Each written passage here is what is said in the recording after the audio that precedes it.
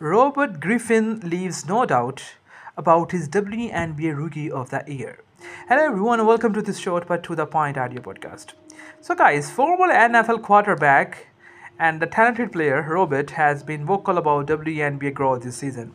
Behind Indiana Fever guard Caitlin Clark and Chicago Sky forward Angel Reese, the two rookies recently played each other in their final head-to-head matchup on August 30, where Clark and the Fever marched into the Chicago and took down the Sky over 108-81. Caitlin Clark led the Fever with a career-high performance, had 31 points on extremely efficient splits. The rookie shoots 55.6% from three-point range, yes, and 57.1% from the field. She also recorded 12 assists and 4 rebounds.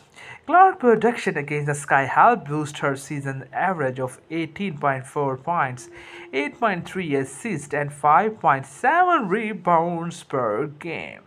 After Clark helped the Fever secure their third straight win, Robert Griffin believes the Rookie of the Year race is over. Yes, the Rookie of the race is over. Reese may be making a case, but with 8 games remaining, Griffin is hammering down the nail. It is over, Griffin said. Caitlin Clark is your WNBA Rookie of the Year. The facts shows it.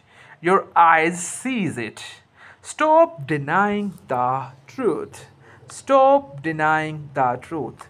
The 22 years old Indiana rookie is averaging 18.4 points per game along with 8.3 assists, the highest in the league. Her closest rival for Rookie of the Year, Angel Reese, has averaged 13.2 points and 12.9 rebounds per game. She is the only rookie averaging a double-double and leads the league in averaging rebounds. The Sky forward main issue all year has been dealing with substandard efficiencies. She is shooting 38.6 from the field despite attempting a majority of her shots within the 10 feet from the basket. With the victory over Reese and the Chicago, Clark helped the Fever take over Phoenix Mercury and jump to a number 6 seed in the WNBA ranking with 16-16 record. Indiana is a prime position to make their first WNBA postseason since 2016. With the production and ability to impact winning, Robert believes this makes Caitlin Clark the 2024 Rookie of the Year. So guys, this is pretty much in this video. I hope you guys like it. Kindly do subscribe.